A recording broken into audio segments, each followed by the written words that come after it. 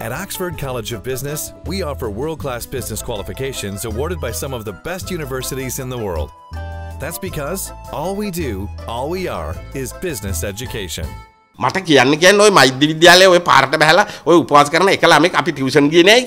Ask how many of the medical students will say that they did not go for tuition. Then why don't they give up the opportunity of studying medicine to another student? What do those who leave the medical college do? They leave the country. The rest do private channeling in Sri Lanka. How many children of doctors and professors are here? Why are they hypocritical? The Kotalawala Defence Academy was established breaking the laws. No one talked about it. Gotabaya Rajapaksa brought an act to the parliament and tried to resolve it. The medical council opposed it. They changed the act.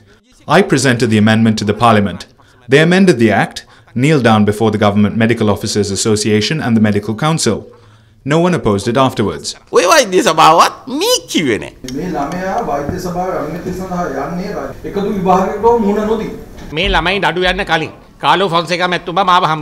Professor Carlo Fonseca came to meet me before these students went to the medical council. I suggested that he let these students sit for the Act 16 examination. He said no, they created this problem. If they come to a settlement, then both the students and the SLMC will win. The country will win too.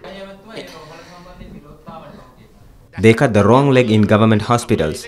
How many such incidents happen?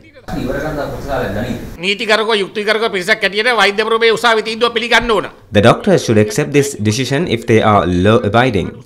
They will be taken to the courts if they will not accept the decision.